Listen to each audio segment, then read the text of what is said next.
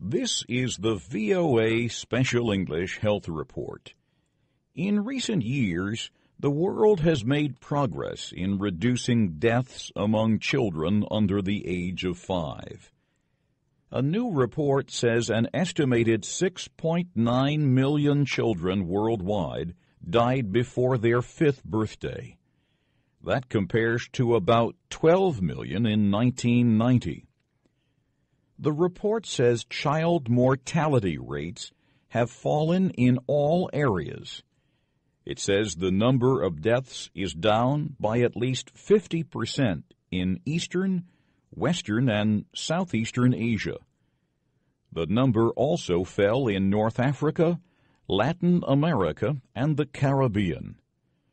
The World Bank and 3 United Nations agencies worked together on the report.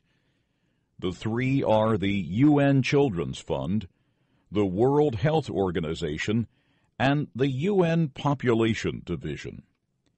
Boerma is head of the WHO's Department of Health Statistics and Informatics.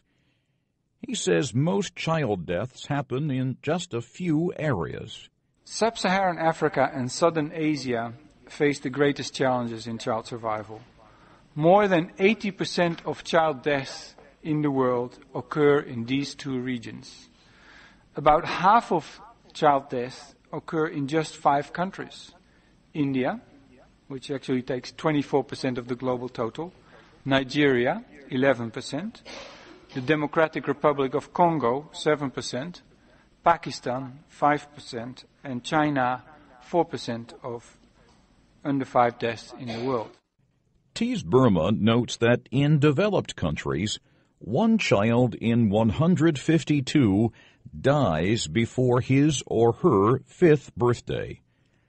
But south of the Sahara Desert, 1 out of 9 children dies before the age of 5.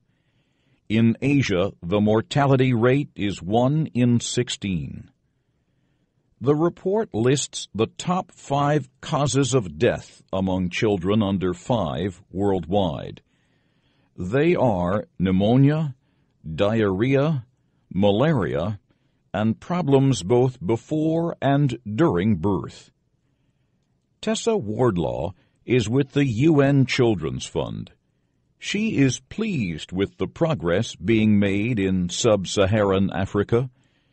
The area has the highest under 5 mortality rate in the world. But she says the rate of decline in child deaths has more than doubled in Africa. We welcome the widespread progress in child survival, but we importantly want to stress that there's a lot of work that remains to be done. There's unfinished business. And the fact is that today, on average, around 19,000 children are still dying every day from largely preventable causes. The World Health Organization says one way to solve these problems is to make sure healthcare services are available to women. In this way, medical problems can be avoided or treated when identified. We have placed a link to the report on our website, voaspecialenglish.com. And that's the VOA Special English Health Report. I'm Christopher Cruz.